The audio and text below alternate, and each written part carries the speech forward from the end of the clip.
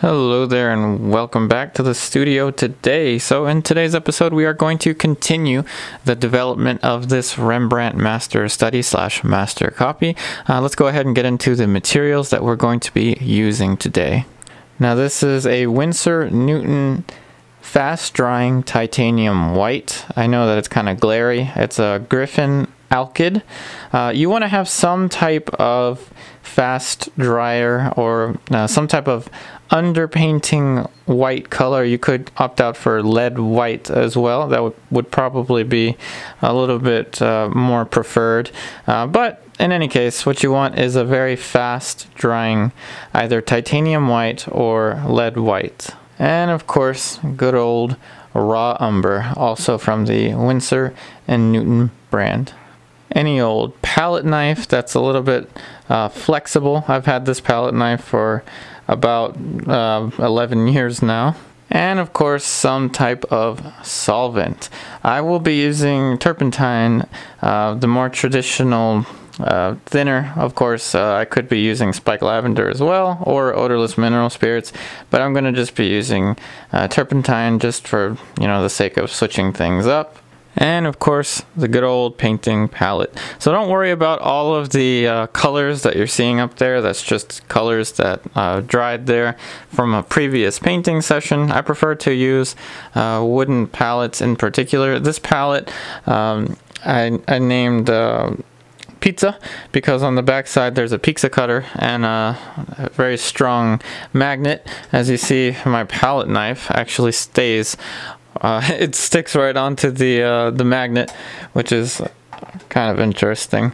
So what you want to do, you have your fast drying titanium white and your raw umber. Also, if you are using water mixable oil paints, then you don't need the solvent, you just have water. So in the first this is going to be the first build-up layer, impasto layer, though I think I'm only going to do one impasto layer. I'll show you what I mean about that a little bit later on. So if you are in my online class, so if you are on the mentorship tier, the magnet is going to make it a little bit weird to mix on here. So I'm only going to mix a middle tone, and then I'm going to just kind of work in between the middle tone. So those of you that are my online students, and if you're interested in my online classes, please go to patreon.com/Yupari artist. Look for the mentorship tier or the live stream tier. This Rembrandt master study, along with the other master studies that we'll do, are extracurricular activities on top of the lesson, the main lesson that we have each week. So remember, you can send me images. Those of you in my online class, you can send me images for this extracurricular activity with the Rembrandt. Now, I have the light, I have a middle tone, and then I have the raw umber. So let's get started. I'm trying my best to keep a consistent technique. Now, I've been painting for 11 years. First, let me explain what I'm doing right now. So I'm using a synthetic brush. I have just one step down from the lightest light, which is the titanium white. So I used a little bit of the middle tone just to bring the value a step down. And I'm going pretty thick. And to follow the Faberlian principle, you want to not use any medium, little to no medium, just thickest oil paint possible. Now, getting back to what I was trying to explain before. In the past, I have explored a lot with technique, and I have used this very same technique many years ago. But after many much trial and error, I found that, at least for my personality, using a classical approach like the one I'll be guiding you through really obtains at least in my opinion, my favorite type of result. When you're painting, you really want to know the expectations in each step. When you know the expectations of each step, it is a much more relaxing process. Now, that being said, let me talk to you about this stage of the process. This is one of the most relaxing stages of the process because we're going to be flattening out the lights in particular, and the aim is to build the surface. So we have already established the main shapes. Now there's some drawing things going on here. This might have to raise a little bit. The shoulder might have to move, but in general, this is a pretty relaxed stage, and I find that every stage is pretty much relaxed because you're building onto something that you have established in the previous layer. Kind of like when you're drawing on a toned paper. When you're drawing on toned paper, and you know that feeling you get when you put in a little bit of white pencil or white chalk, and then all of a sudden the midtones and the paper start to have this nice simplicity to it. That's what we want with every stage of the oil painting process. And I am, you know, putting a little bit of value variation, but I'm keeping it to a minimal, letting the canvas, or not the canvas, the panel do as much work as it possibly can. And I just have this middle value here to help minimize the mixing time that it takes. Now it may look really bright by the end of this sitting, and this will be rather short, I think, in comparison to the first part, the umber layer, the drawing layer. I mean, we're going to continue to draw, but the purpose here is to establish this bright pattern, not to render anything, just establish the light and then get into the impasto.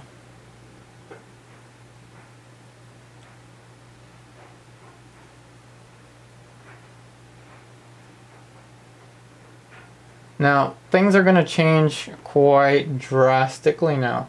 So as we get into the light, the value is just a step below the titanium white, and we're going to want to put in our lights a little strategically here. And with the Rembrandt, I highly suggest to keep things as simple as possible and step back as often as possible. See, those are the first real light masses in the painting, the first three. So 1, 2, and 3. The important thing to note is that it's going to be a little anxious to do this, to cover right over the light. But what you want to do is you want to see in sequence. So in a way, learning to paint is learning to see in a different way. And I recommend you do this, especially if you are a beginner. See, I dropped the value a little bit for the side there, just a little drop in value, but not very much. Now, especially if you are a beginner, I highly suggest to latch on to this type of beginning, this type of approach where everything is mapped out and everything is relaxed, because I'm speaking to you from experience. And none of my teachers really gave me a method and said, here is the method. Stick with the method and learn each stage of the method in order to progress in your painting. No one ever really told me that. My teaching in the past was more fundamentals based, foundational based, which is a good way to learn, but what we're going to have here is a process involved in producing results. So where I want it to be a little darker, I'm putting in less pressure. Where I want it to be lighter, I'm putting in more pressure. And I'm not going to do any kind of subtle rendering for the face. In fact, my goal here is just to establish the main light mass and use the tone of the panel to put in some little soft edges. And you're going to have to accept that the painting is not going to look like the Rembrandt for some time. what you're doing is you're anticipating what you will do on the next layer. So each layer exists to facilitate the future layers.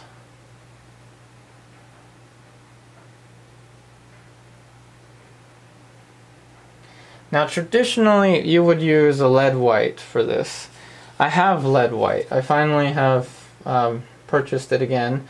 But I'm choosing to use the titanium white fast drying alkyd because what I'm trying to do is create a fast drying surface so I can go really heavy with the impasto.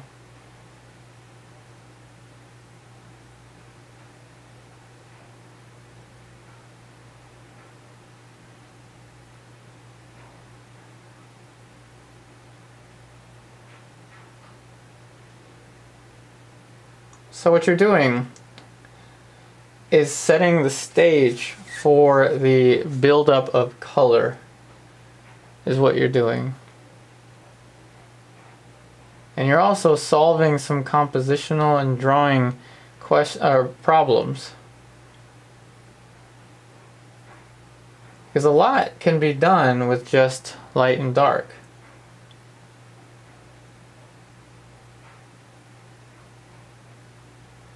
And you know, if you've gone through or are going through classical atelier training, then you know what I'm talking about. For the longest time you will spend just looking at light and shade in barg drawings, barg copies, which is a good exercise. It helps you to see simple shapes of light and shadow that are mapped out for you in those drawing plates. But this really helps you kind of experience the entire development of a painting and why each stage is so important to a painting.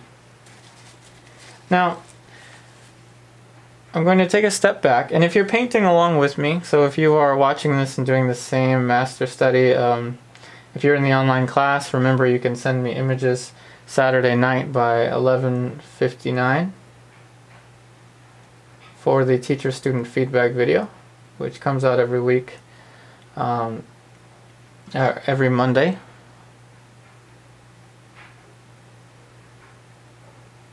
Now what I'm trying to do is I'm trying to hold back from the tendency of trying to render.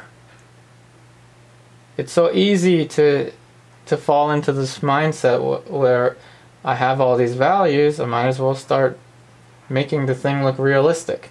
So I'm kind of fighting the tendency to want to do that and just putting in the main lights.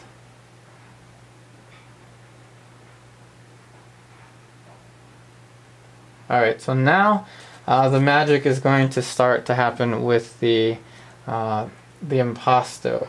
So I'm going to get a lot of titanium white, fast matte titanium white. I know, by the way, if you are interested in purchasing the same type of materials that I'm using, feel free to check out the description box down below. I'll have links to everything that I'm using. I think I even found pizza. What I named this palette, I named it pizza. I think I already explained why. But I even found this little palette. So there will be links to all of that. So now we've got a really loaded brush. You could also do this with a hog bristle brush. I do have a bristle brush on hand somewhere. A massive bristle brush. I can use this to take all of this now and just cake onto here. And so the way that I like to do impasto, now that I put that in there, I have to put some more paint out. And the way that I like to do this, different people do this different ways. After establishing all of that paint, I'm not done establishing the impasto, but after I have it all established, I will get a soft brush and just kind of start to mold the paint. And it's okay to go really bright. So see how I'm just a step below the lightest light. Do we see this in the Rembrandt? Not really. Did Rembrandt do this? Most likely. He most likely would have done something like this. And the thing about Impasto is that it is a layer, it's thick paint, which helps create more of an illusion of something existing in three-dimensional space.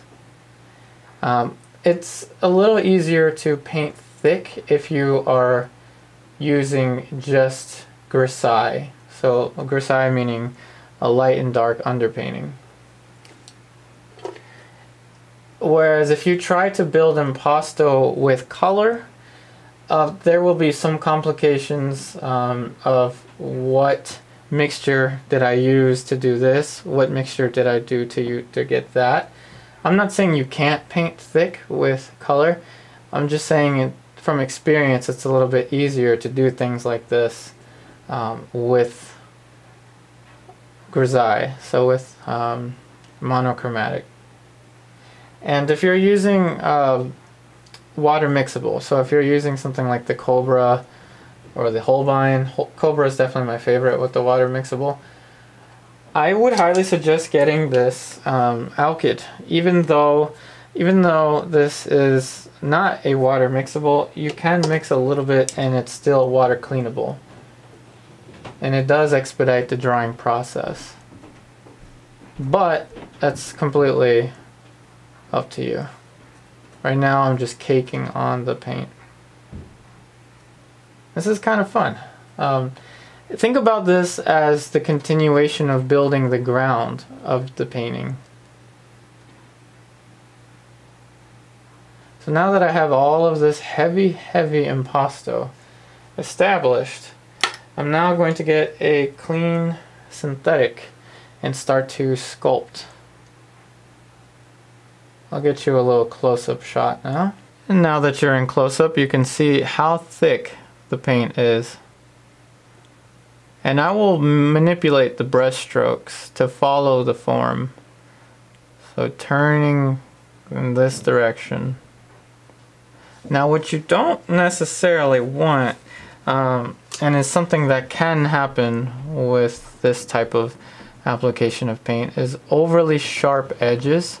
So once I'm done customizing the particular pattern that I want the impasto to be, then I will go in with another clean and dry synthetic brush and I will go in and make these edges soft.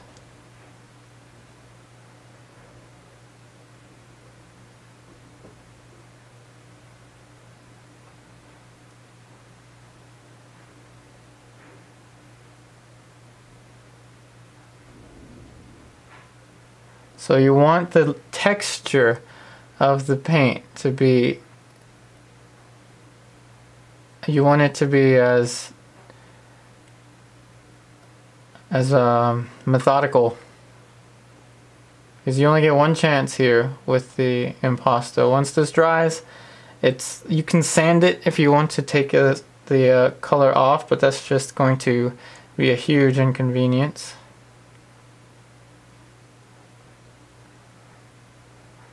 This part for the main part, this is kind of subjective, how you want the paint to flow, where you want it to be thick, where you want it to be thin.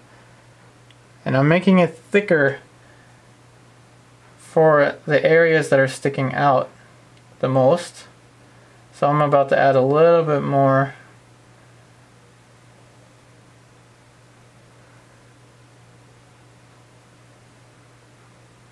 See, for something like that, you definitely want the bristle. Do not use any medium. The Winsor Newton, from what I'm noticing, Winsor Newton and Gamblin are very oily. Typically, when you build oil paintings, you want to follow the fat over lean, so meaning you want less medium in the early stages and increase the amount of medium you use as you go. Some schools even have a fat medium and a lean medium. They have it so organized that you know, you just switch one medium with the other. And I have been doing that as well. I'm introducing that to my online students. It's a mixture of solvent and medium. I also have options for them for water mixable.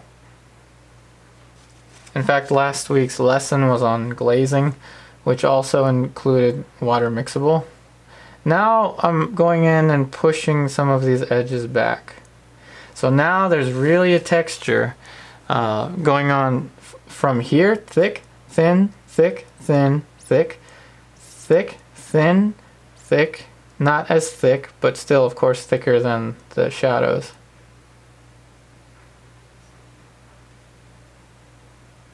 And now I'm just going to make some soft edges.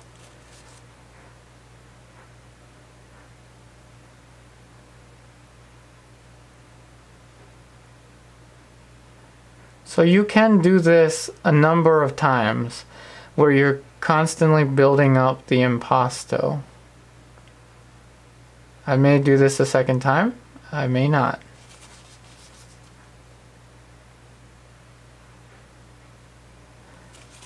Now don't confuse this with form modeling. We're not trying to model any form. We can put some little traces of light, say for the ear.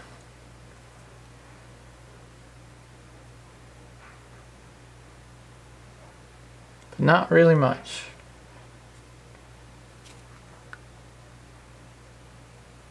No detail needed. No eyelashes, irises, anything like that. You could put that in if you want, but just make sure to see the whole picture.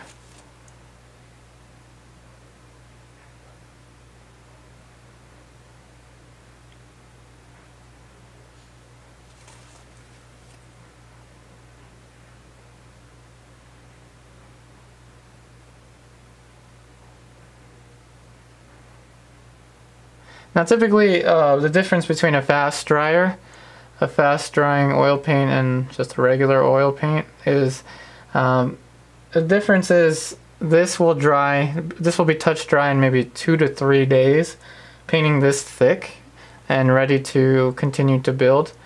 Whereas with, you know, using just titanium white or lead white without the fast drying alkyd, it's the alkyd that makes it dry faster.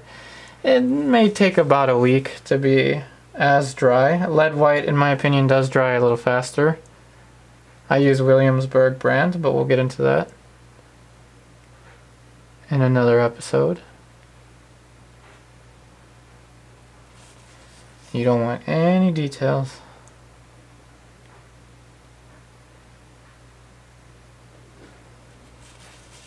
Especially nothing really in the shadow. What I'm going to do is now start to cover in some of the dark for the background. There is a little bit of turpentine on the brush. Again, you could use Gamsol or you can use any other type of mineral spirits. You can use spike lavender, which is considered to be a healthier or less toxic alternative. I enjoy how much more the distilled turpentine thins the paint. It thins it much faster, in my opinion, than OMS, than using odorless mineral spirits.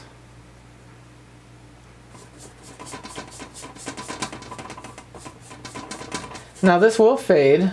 This will fade away. Not entirely, but it will fade. And that's okay. This is just to help to build the ground even more.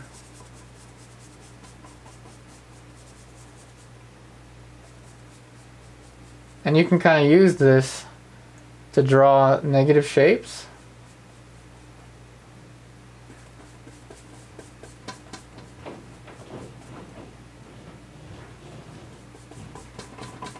But you wanna change mindset a little bit from layer to layer. So the objectives of one layer, see what I'm doing right now is actually moving this. but I'm moving the little booklet or the scrolls with the negative shape rather than going in and trying to outline it. I'm just going in with one big mass to move this up. So each time you're focusing on something different, and it will help to build the overall unity of the painting. Let's now switch into a darker middle tone. I'm actually going to do a little cut scene now. I'm going to just I'm going to paint in the rest. This is going to be darker relative to this. This is going to be lighter relative to this, and of course it's not going to be as light as anything here. And we're back. So now that you see we have this dark mass, this one, and now we're starting to gauge these values. So what you want to do at this point is, you know, don't lose hope. Don't start to attach too much to the way the painting looks at this stage. You have to learn how to trust yourself, trust the approach that you're using, and that patience takes a lot of time. I think that's probably one of the reasons why I jumped around between so many different techniques before sticking with this one that I'm showing you now.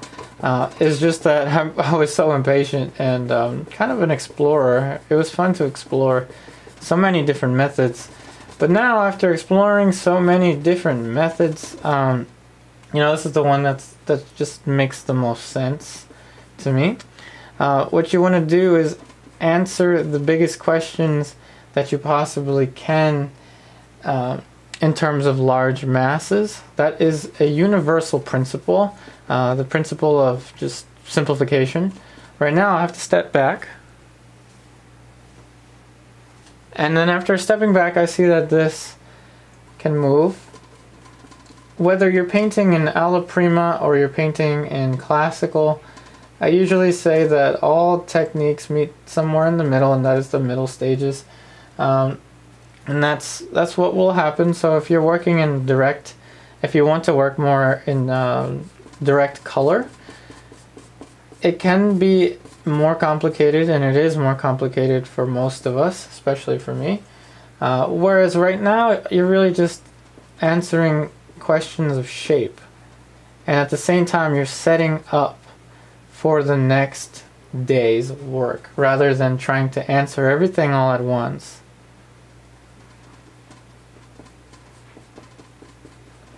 The plan is to do this with as many master studies or master copies as I can.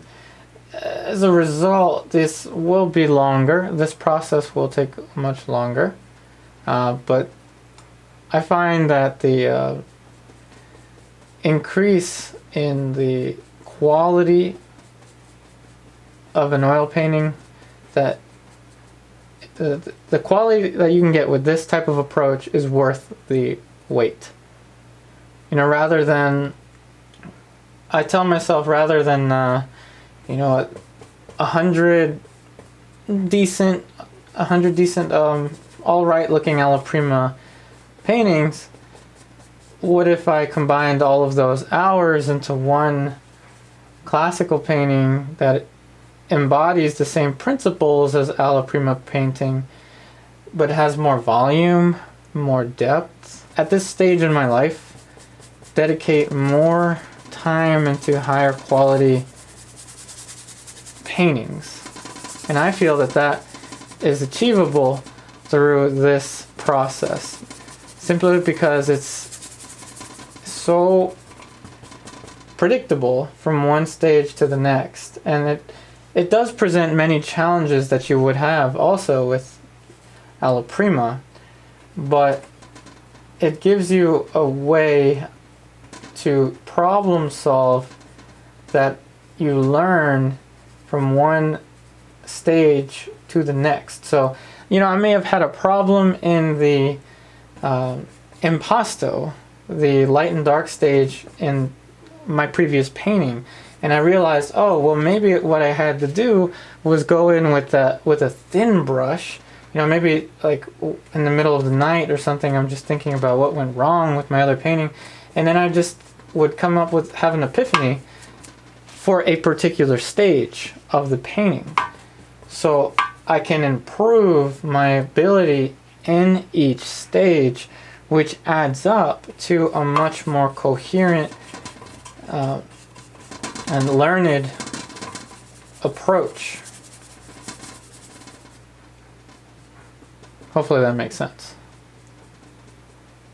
The better you can understand each stage of the process and how each stage of the process will impact the final result, the stronger your artwork will be.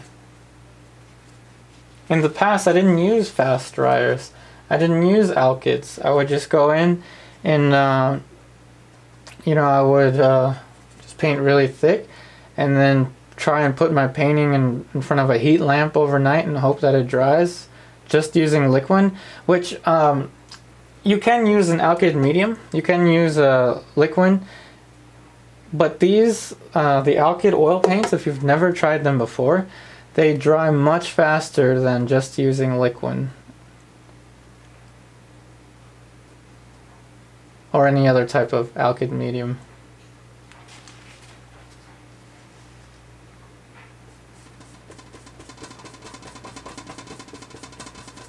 Now I'm going to thin the paint out a little more with the good old turpentine.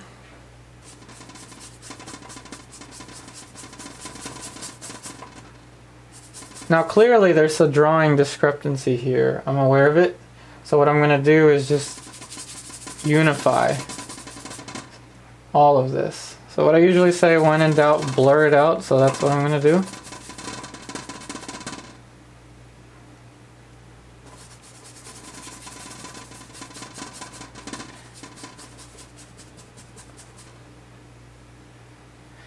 So the goal right now is just to cover all the way up until the little scroll, the scroll here, and maybe put a little tone here and there, but that will be about it.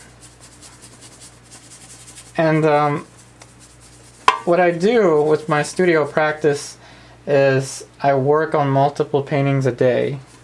So one painting may be on the rendering stage, the building of color stage, the other painting may be in the very beginning.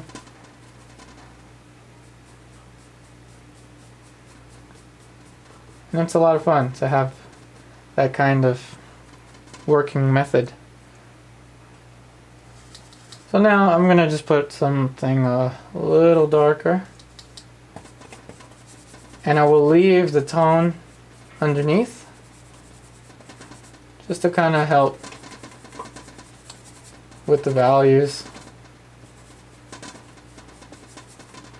Now we'll switch to another clean and dry, or how about this? I'll just use the paper towel, just kind of scatter the paint a little bit, and then we'll draw in a little glimpse of impasto. So what I'll do is, with the palette knife, I know that it's going to be magnetic and stay there, but I guess I'll mix down here.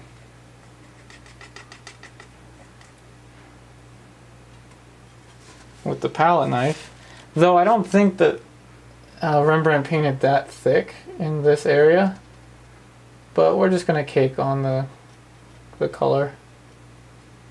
It's for fun. And then we'll get the clean and dry synthetic and just adjust the brush strokes to however we want them to appear.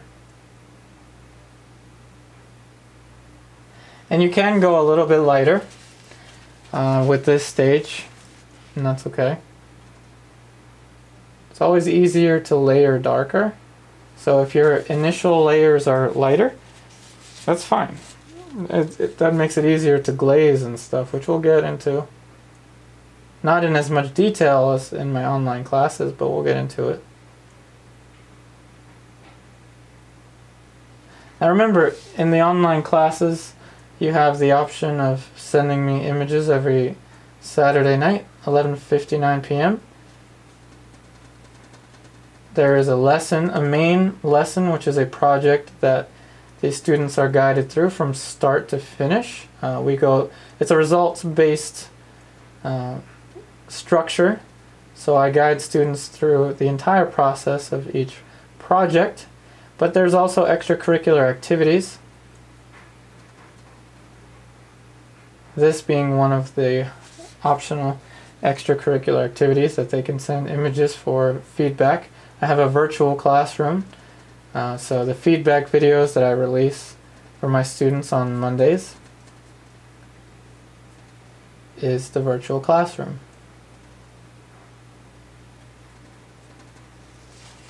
Now I'm going to take a step back, and after taking a step back, I realized I have answered all of the questions that I wanted to answer with this stage, the Impasto stage.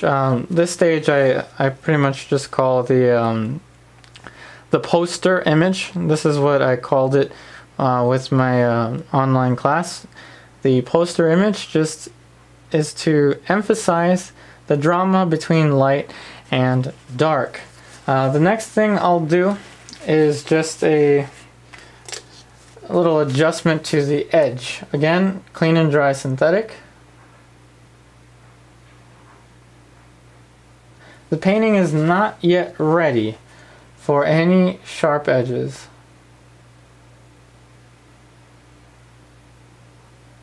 So what you want to do is dry clean your synthetic brush. So I'm just using paper towel. You don't want any solvent on this brush. And luckily the paint is already starting to tack up, which is good. And if you've never used a fast dryer, an alkyd oil paint, I would definitely give it a try as an underpainting white or an Impasto white.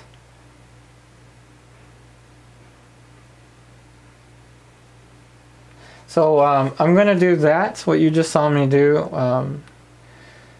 but all throughout the light shapes, making sure that nothing dries with too sharp of an edge. Alrighty, so I've gone in and softened as many of the edges as I could possibly identify, again just like I'm doing right now, going in with a clean and dry synthetic brush and just running the brush through the edge to ensure that I don't have too many sharp edges that dry.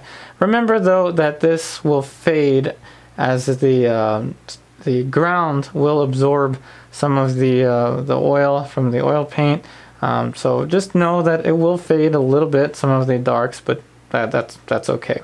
Now remember, if you would like to take online classes with me for just $10 a month, go to patreon.com/Yupari Artist. You can also go to the description box down below of this video. My online classes guide students through projects each week. On Monday, they receive a new lesson guiding them through a project, portrait painting project, and they also have a John Singer Sargent extracurricular activity, which is a painting they can also send for feedback videos. And now this Rembrandt painting over here, I don't know why I did the thumbs up, but in any case, this Rembrandt, they also have the opportunity to send me images as this painting develops. They are also being guided through this. I also offer the virtual classroom, which is in the format of another video that they have, that they receive on Monday as well. And in the virtual classroom, we go over the student artwork. We have a very awesome student body that is developing now. So a body of students of which we get to see each other's artwork in the virtual classroom. And in the virtual classroom, I use an app. I draw onto the image and I give constructive feedback, just like you would in a physical class, but in a virtual classroom. That being said, if you would like to watch more painting videos such as this one, please subscribe to my YouTube channel. I wish you the best in all of your artwork, and I'll see you on the next one. And it is now time for our new patron shout out. So thank you so much, Tetsuya Tishachi. And thank you so much, Karen Olmsted. And thank you, Art Ski. And thank you so much, Roger McDonald. I'd like to thank you all so much for your support on my Patreon. Remember to check out this week's behind the scenes episode, as well as taking the online lessons. Remember, you can take the online lessons at your own pace. Feel free to contact me if you need any extra information to the online lessons and the extracurricular activities. Thanks again for all of your support, and I'll see you on the next episode.